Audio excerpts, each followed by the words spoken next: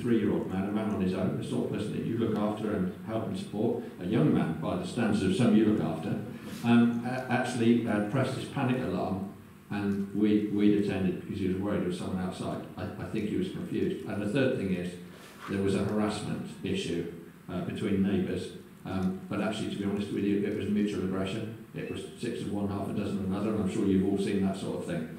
And actually, people expect us to referee that and sort it out. Now those 3 jobs in a couple of hours illustrate what's happening in demand in policing. We've had a tidal wave of risk around vulnerability, whether it's about elderly, sexual exploitation, missing people. So just to make sure that you're all still there and awake, how many missing people do you think we have reported to us in Avon and Somerset every year? Anyone want to have a stat? It's John, isn't it? No. So, what is it? Yeah, go on, what's your name? Mark. Okay, 1,000. Anyone think higher or lower? Higher. It is a good guess. It's 8,000. 8,000 now. About half of them are children, and I'm sure many of you are parents and grandparents. Imagine if your child was missing, and we've seen what happens to Kaylee when she's not where she's meant to be. It's incredibly worrying. It takes, on average, I was out with some top officers today, they sorted it out quickly with the guy from the hospital. It takes on average 13 hours work to find them. It costs on average £2,500, and very sadly 6 of the 28 that are missing every day are intent on killing themselves. This is important work, and it costs Avon and Somerset Constabulary a year, the taxpayer, one whole officer's year's salary every day of the year to find those 8,000 people. 365 officers looking for them. It's amazing, isn't it? Now we have other demands. Domestic abuse, as the reporting of that last year on the year before, went up 40%. Now that's not because people are being more violent towards each other, in my opinion. It's because they're becoming more trusting to report it to the police. Society is becoming less tolerant of dealing with it, and quite rightly, we're getting stuck into it. I think my point is that many of these crimes and offences are happening behind closed doors. And actually, if there's one thing that I'm in policing for, it's to stand up for vulnerable people who haven't got a voice. And actually, you imagine if you're the victim of domestic abuse and you don't even feel safe in your house, that it really doesn't get much worse than that. The one place you should better go home to and feel safe. And all of us are in policing for different reasons. That's one of the reasons why I'm in policing. So, I mean, what am I doing about it? I employ just over 5,000 people. And there's one reason why they're in policing. It's not to get rich, because they're very foolish if they thought that's the reason why they put that uniform on. I don't pay people enough to make them rich. They're in policing because they want to make a difference. And they care passionately about being successful in protecting vulnerable and catching criminals. Now, actually, when you go through your professional life and you only see people under 2 circumstances by and large, either they're having the worst day of their life because someone's died, there's been an accident, they're a victim of crime, someone's nicked all their tools, you know, this is bad, this is a bad day, or they don't want to see us because we're trying to fill their collar. Now, there is a lot of softer interaction. This is nice interaction we're having today, but actually the biggest risk in policing is that we lose sight of that vocation to make a difference. So there's a few things I've got to do. I've got to help my officers and staff find that spark and keep it burning, so that they care about supporting each other, but they care also about delivering the best possible service to you, and believe me, they do. That's what they want. I think the second thing to do is to get most value for money. This is what Sue's talking about, your precious taxpayers' pound. We've done all sorts of restructuring. We have protected what can only in best be delivered locally. Your local policing boss, he's a really important guy. You're going to hear from him in a minute. He knows what's happening around here. And actually, if anything's wrong, he's the go-to person. But actually also your safer neighbourhood teams. These are the people on the ground that you see. And as Sue said, if you lose them and we lose that trust with you, we've had it. I see policing all over the world where officers have to carry guns and police through enforcement and coercion only. It costs you a lot more money and ain't very good either. So I believe passionately in protecting that. So we've federated, made constabulary-wide those resources which don't have to be local, and that means that we get the most out of that investment that we're making. I think the other thing that I would say is that we've invested in the technology and equipment to help make them as effective as they can be. And there's a few pieces of equipment I would draw some attention to. It's Sue that authorises the spend of this money, and you might hear about some police forces that are sitting on a lot of reserves, while Sue's spending all of her reserves to a sensible level to help you officers the best equipment to serve you. Now, some of the stuff they've got body-worn video cameras. We're one of the only police forces in the country where our PCSOs have them personally issued as well. And actually, they changed the behaviour of the officers. Maybe it's a difficult thing to hear sometimes, but it's switched on, and we know that we're being watched. They changed the behaviour of the people that they're recording. They gather unbelievable evidence of what's happening that leads to early admissions, early guilty pleas, better sentencing. And domestic abuse, where we get it, for example, and the officers turn up, the camera's on, and there's children crying, there's someone with visible injury, the place is smashed up, there's an offender using foul and offensive and threatening language. They do not want the magistrates and judges to see that. They make admissions, they plead guilty, it's much better, we get better sentencing. So we've got the cameras, we also see really significant impact in complaints. We have seen in Avon and Somerset a backlog of very long complaints that take a long time to deal with. You're not going to see very much of that anymore because these cameras provide very accurate information about what's happening. I think the second thing is that, this is a bit that you won't see them wearing, but they have access to the best predictive analytics and use of data of any police force, I would say, in England and Wales and the world. So they can tell you who on their beat is vulnerable, who's dangerous, they can keep them apart, and they can understand where the repeat offences are happening. And we've got a counsellor here, as Gary is it. Put us another name I've got wrong, well done. Now, Paul was telling me about a problem address where there's hate crime occurring on his patch, on his ward. The officers took me to that close today and had a look at it. So they know what's happening where, and they can patrol intelligently. Now, the other thing is that actually we live in a world of massive data. And actually, when we know something and we don't do something about it, and something bad happens, that can lead to a blame culture. And it's something we all want to avoid. The way in which we use the data is helping us make sure we know what we should know.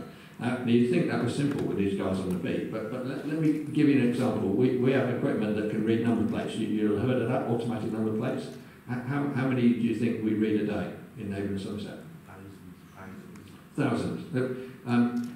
Millions was a shout down here. Actually, you're bang on here. I think you've got the missing person question wrong. It's 2.4 million. It's 2.4 million. Now, actually, a day. It's in Avon and Somerset. When I joined the police, there was a collator's card, and you held it up, and if it touched the floor, you were dealing with someone who's a bit dodgy, because there's a lot of information about it. Like, you could not write down the amount of information you'll get on one phone now, let alone one person. So it helps us join up the dots. And why is that important? Let me talk about a real case, and talk about why I was in policing. In Soham in 2002, 2 little girls were murdered, do you remember?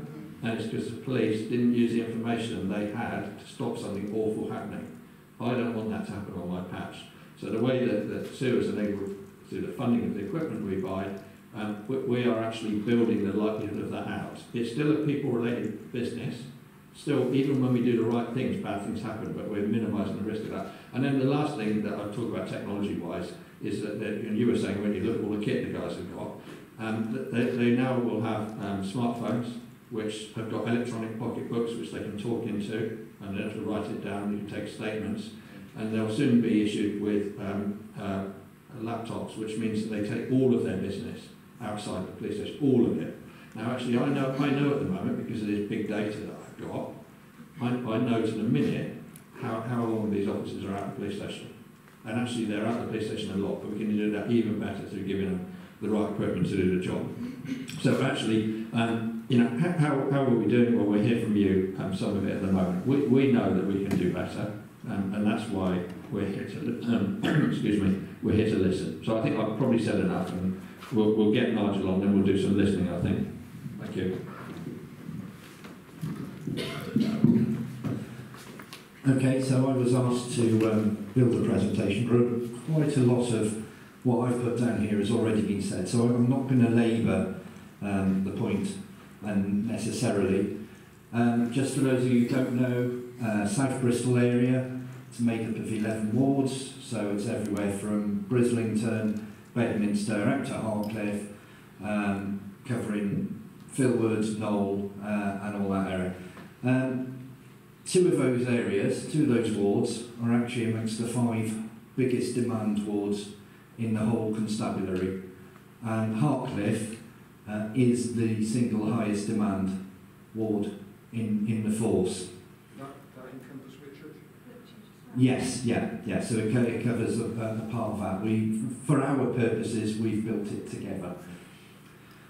There are currently just over 170 police officers actually serving South Bristol, based at Broadbury Road. So we've got about 100 PCs on patrol, roughly 20 a team. It can rise and fall, obviously. 22 PC posts on neighbourhood, 33 PCSOs, 15 sergeants and 6 inspectors. But, as with everything, when you have people who are off on maternity leave, where we have people, many of our PCSOs are very keen to become regular cops, those figures do fluctuate quite wildly. And at the moment, if I'm looking ahead, I am concerned as to our PCSO numbers, and it's a conversation I had with Mr. Marsh before coming here. I know he shares that concern. It's a constant battle to get the right people into this job. And I know that Sue made the point around having representative workforce and was talking about black and minority ethnic communities, and yes, absolutely important. Equally as important for me is we have people that represent the communities like Philwood and Hartcliffe. I want people from those communities aspiring to become police officers or to work for the police. That is just as important. So your local neighbourhood team, well, we split into 4 essentially. So we have a team that covers Brislington, Stockwood, Hengrove. We have a team that covers Bedminster, Southville, and sort of lower part of Bishopsworth. And we have one for Hartcliffe and one for Philwood. Okay? Those are mostly beat managers and your PCSOs. What we have done within that team is we've taken people who've got the real passion and the real skill set, and we've taken a couple of officers and we've given them a focus on drugs, and that's been our operation baseline. That has been tremendously successful. Not because they're going and kicking in lots of doors, but because they're going out, they're talking to people in the community, they are talking to the users, and you won't believe how much intelligence and how much of a commitment there is from the users to try and get out of it. So they're quite keen to talk to us, and we're building the intelligence, and we're being very focused in that. We're finding an awful lot of concern around drugs with children, people dealing drugs from addresses, and the hidden bit is the impact on the children that live in that address. We did a warrant not very far from here. We took 4 children out. When social services got involved and did some testing, took DNA samples from their hair, they were found to have the equivalent levels of drugs, controlled drugs in their system as a user. That is the impact. They weren't using, that was the impact of just being in that vicinity. And what we're also looking to do is do some work. Sue mentioned about having a PCSO nominated a point of contact for schools.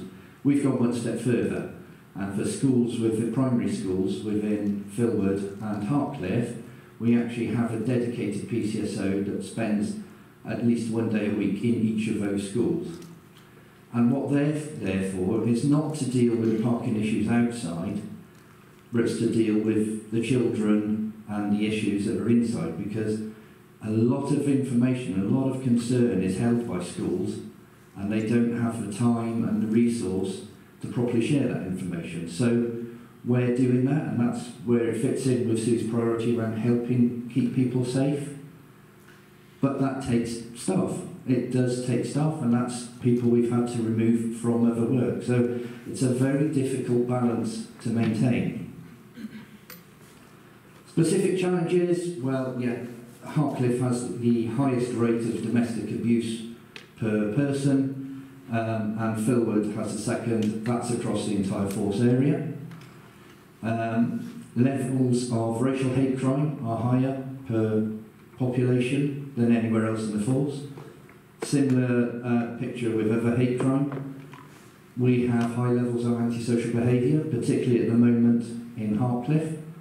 Philwood has previously been associated with lots of high levels of antisocial behaviour. I'm pleased to say over the last year that picture has not been very evident. It has been much better. But that's, when you look at some of the data behind that, we have higher levels of children in need that require some form of social services intervention. People out here have poorer health, particularly in Hartcliffe and Philwood. They live shorter. You might have seen a programme on the news only a couple of weeks ago, which says women in Hartcliffe are likely to die, I think, 4 years earlier than women elsewhere in the city. That, we are part of meeting that challenge, and we can't do it alone. We have to work with partner agencies, particularly the council. You won't be able to see that. It's just an indication of the level of demand.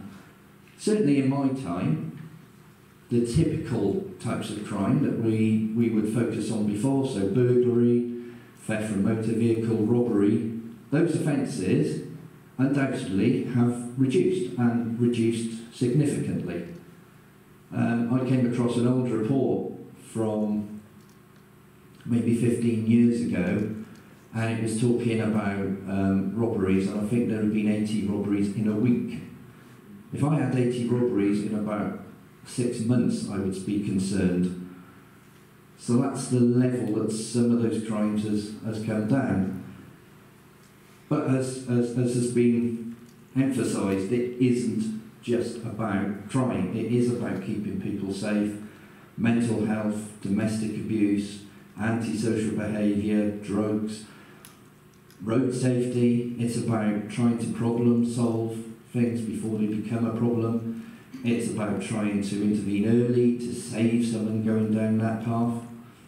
So that neighbourhood work, we're putting an awful lot of expectation upon those neighbourhood officers. And it is, it's difficult. We can't do it alone. We need the help of partners. We need the help very much of the community. And we need to reach out. We need to be involved in those communities. You need to be able to contact us. And we need to get your thoughts and your feedback and your views as to things that might work. So we've spoken around how we've tried to realign some of our teams, how we've looked at what we do, trying to do more for less money, bring in volunteers, citizens into policing, making sure that our local tasking, so what we're telling cops and PCSOs to do is meeting the PCC's priorities, is meeting your priorities, and that we're working very much with partner agencies and looking at problem solving. That's going the wrong way. We've talked about all those innovations, so I'm not going to go with that. In conclusion, South Bristol is a great place to live and work. I have been here for the best part of 15 years. I love it. It has challenges, but it has real communities. And it's that those communities actually really care about each other, and that's why you have people that live in South Bristol generation after generation after generation. And I'm really proud to work here. And the Chief's right. People that work in this job, I see it, they care passionately about keeping you safe. And yes, we moan because there's less money, and we moan because there's too much demand. But they still come to work every day, and they still go out, and they still do their absolute best. Now, there is hope for the future. I might need my glasses for this, so I'll have to read this to you. This is our mini-cops. It's a scheme we've started in Oasis Connaught on Melvin Square. Yeah, we met them last week actually. They came to a sing-along at the Knowle West Health Park Oh, they were absolutely wonderful. And they come and talk to them, and they're all dressed in their little tabards and caps. Oh, and I was speaking to the PCSOs that were with them. And it's a very good idea to start from when they're children. You have just said, what better way of saying it than that? Yeah. This is, I talked about, you know, getting people aspiring to join the police from local communities. So this is a note that a 9-year-old girl wrote, and she said, I would love to be a mini police lady. I love that, mini police lady. Because I think it would be so good for me to know what it's like. I'm thinking of maybe being a police lady when I'm older. I'd love to get to see how the dogs behave and how large, tall the police horses are. Now this is the bit that I like. I like to keep people safe by saying for people, children, to walk in the corridors and tucking their chairs in. I also like to work hard. I'm a great friend to anyone, especially if they're sad. I always take pride in how I look too. Now, if I had a police officer saying that to me, I would think that they're going to be a fantastic police officer. That is the stuff that will make a difference. It doesn't attract the headlines. It's very much seen as from the local community. It's local community. The school are actually driving it. We're helping support it. It breaks down barriers with the parents. I think almost every child there has been on some form of child in need plan. Yeah. We know many of the families. They were so well behaved. Oh. But those families themselves, they come and they are so proud when they see their children registering and wearing their uniform, and that is what will make a difference in 10, 15, 20 years' time. That will help. Yeah. Yeah. I think that's where it got start from, though, when they're that sort of age. Absolutely. It's with everything. It's with everything. I've had my fair share of run-ins with the law, you know, with different issues that I never talk all night about. But his mental health. I So. mean, the last one was where I was arrested for dealing Class A drugs, or that was what was on the alleged charge bell sheet. But it was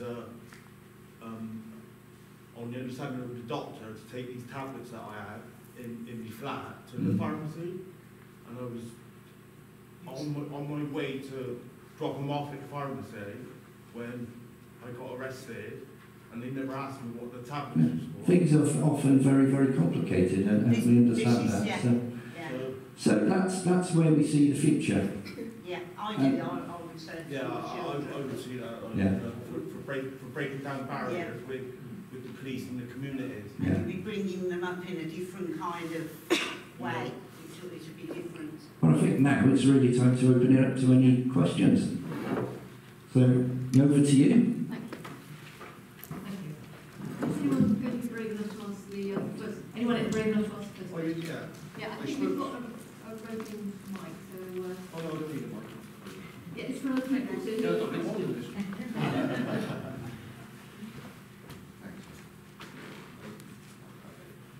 I spoke shortly, briefly to Andy, and I just questioned your prioritising. I'll give you an example. One boy had they classed it as not a dwelling burglary, but he was burgled on a Sunday evening. He found out on a Monday morning. They lifted the garage door up, but he foolishly thought it was all bailed up. He said, newly built house, he just walked into it, it worked. They had his kit away. He's an electrician, first house, bracelet, £1,000 worth of kit on. Phoned up, and our dean's, that's my boy, there's a fingerprint there on a metal tray. You know, the layman could see it. They wouldn't come out. They didn't class it as a dwelling burglary, although it was attached to the house. So me personally, it's an attached garage, it's a dwelling. It is. A complaint was made as well. I don't know what's carried on. I got one reference, which I'll what I will do. On a Sunday night, this was. They said they couldn't get out or Monday morning now, they couldn't get out to look at Socko or whatever they call him now. Nobody turned up. They just gave him a crime reference. That's vulnerable now. My future, sorry. Yeah, the other thing, they give it a crime reference. Let the insurance deal with it. If it was nerved, can't. my future daughter-in-law, they've had to put a state-of-the-art CCTV and alarm system, upgraded everything, brilliant, absolutely brilliant. And as I told Andy, they've got a zone alarm, so if someone steps into that zone, get notified, mobile phone, bang, they got it, it's all recorded. They've got 2 lots, but this was only happened in December. They've got 2, where this kid is coming out, torching the car, trying the locks, facial recognition, distinct walks, and nothing's happening here. Okay. Why? How did why would it, you know, on a Sunday night, a Monday morning, if it was a Saturday night and it's all kicking off downtown, you can imagine, couldn't you? I mean, all the police officers are dealing with that.